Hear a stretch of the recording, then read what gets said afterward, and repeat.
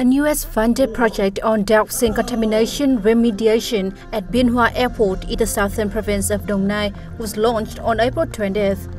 Permanent Deputy Prime Minister Chung Hwa-binh hailed the US side for actively working to support the making of the project, especially the personal support of Senator Patrick Leahy and other US senators. He said although the war ended years ago, dioxin consequences still linger, leaving huge impact on human life and the environment.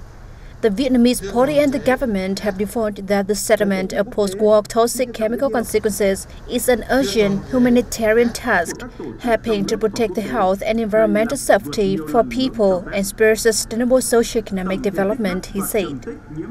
Located about 30 kilometers from Ho Chi Minh City, Biên Hòa is a major base of U.S. Army, Air Force, Navy and Marine units during the war.